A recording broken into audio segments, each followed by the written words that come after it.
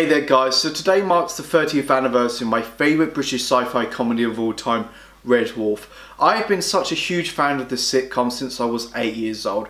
I remember collecting the DVDs and I still have them today, but they're all on Netflix now, so I recommend you go check it out if you've never heard of Red Dwarf. The reasons why I love Red Dwarf, it's not in my top 10 favourite shows of all time, it's definitely in my top 20.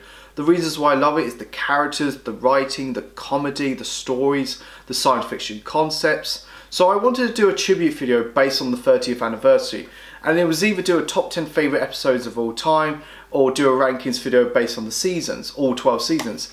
And since my channel focuses more on ranking videos, I'd rather just do that. But if you want me to do a top 10 favourite episodes, just comment down below and I'll be happy to do that.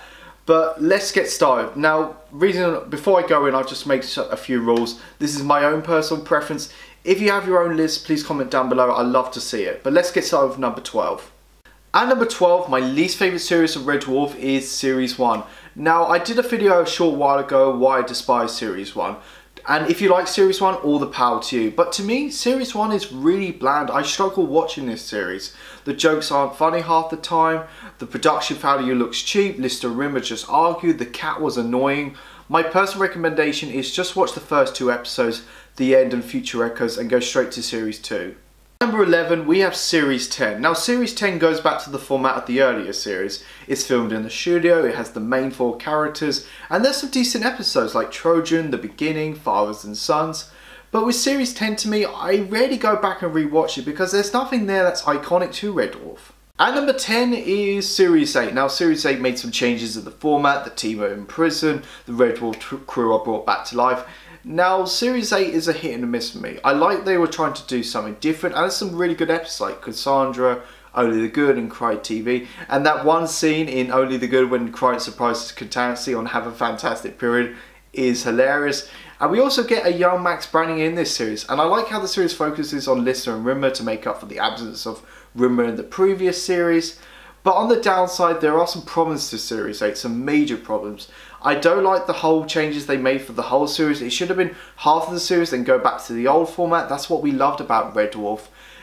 There's some really bad episodes in this series, and I don't like some characters that push back like Crichton and Catancy and the cat. To me, Series 8 doesn't feel like Red Dwarf half the time. At number 9 is Series 9, or shall I say Back to Earth. Yeah, I don't think the fandom likes to talk about this series because it's very isolated and it doesn't feel like a comedy. I don't mind Back to Earth compared to many fans. I liked how it was more character driven. I liked the Blade Runner concepts. I liked the idea of them going to the real world and finding out they're actually a TV show. The thing I just hated was the Coronation Street stuff. It was just really lazy.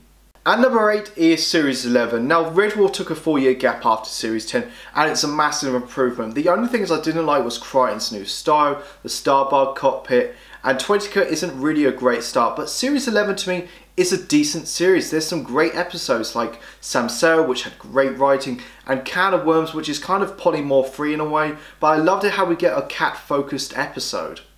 At number 7 is Series 7. Now, I know a lot of fans don't like Series 7 because Chris Barris leaves most of the series and losing Rimmer was a massive downfall. And they were starting to lose ideas, and there's some really bad episodes in Series 7 like Epideme and Anarchy. But to me, I have quite a soft spot for this series. There's a lot of episodes I love, like Tinker by the Ride and Blue. And I thought Christine Catancy was going to fail, but she didn't. I loved her interaction with Crichton. And I loved the changes they made in terms of filming. At number 6 is Series 4. Now, Series 4 is a really solid series. It's not on the same level in my top 5 and it doesn't have those iconic episodes, but I will say that it has some iconic moments, like Lister killing a curry monster with Lager, the introduction of Ace Rimmer, the introduction of Talkie the Toaster, and Cat and Lister witness the execution of Winnie the Pooh is hilarious. At number 5 we have the most recent series, Series 12. Yeah, I'm surprised as you are, but Series 12 to me ticks all the boxes. The writing was great, it was funny, it was good science fiction, the cast are at their best. I love all the throwbacks like Norman Levitt returns as Holly, the old sets, the Talkie the Toaster. If Series 12 came out now for the 30th anniversary, it would have been a great tribute. And number 4 is Series 6. This came out a few years after the previous series and it made a few changes. Red Dwarf itself is no longer there, Holly is gone, and it had a Monster of the Week format. But Series 6 is great. I could watch it at once because it has that rewatchability factor. The weakest episode would be Sirens, but it is a good episode. The 2 great episodes that stand out for me is Gundam of the Apocalypse, of course. It brought the Western genre into the sci-fi sitcom, which was such a bold move. And the other episode is Out of Time, which had such a great dark premise to it, and it ended on such a great cliffhanger that we had to wait several years for. And number 3 is Series 2. Now Series 2 has the same formula as Series 1, but on so many improvements. The writing is tied to the cast are much more settled with their characters, they're not limited within the studio set, and the character dynamics are deepened. Now compared to Series 1 where it's just pure banter, with Series 2 there are some pure heartfelt moments like in Better Than Life. And they would actually go out and do something and it pays off for a great episode. And Norman Levitt's Holly really shines in this series. I really want her to come back more, maybe possibly in Series 13. And number 2 is Series 3, the one that changed Red Dwarf for the best in terms of filming, adding Crichton, futuristic props and sets. It's definitely the funniest series in Red Dwarf, with great concepts such as backwards and time slides. Maroon is such a great written episode. It goes back to the core relationship between Lister and Rimmer with rich dialogue, and Polymorph is just hilarious. And my favourite series of Red Dwarf is Series 5. Series 5 to me is just great British television. I mean, Series 5, all 6 episodes are great. The ones that really stand out for me is Hollow Ship, Angels and Demons, Terraform, The Inquisitor, and Back to Reality, which is my favourite episode of Red Dwarf.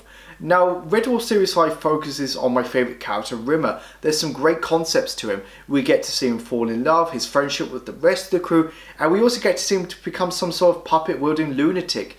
Series 5 is the most balanced series in terms of storytelling, science fiction, and comedy.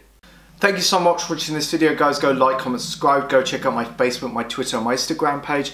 I just want to say happy anniversary to Red Dwarf, my favourite science fiction comedy of all time.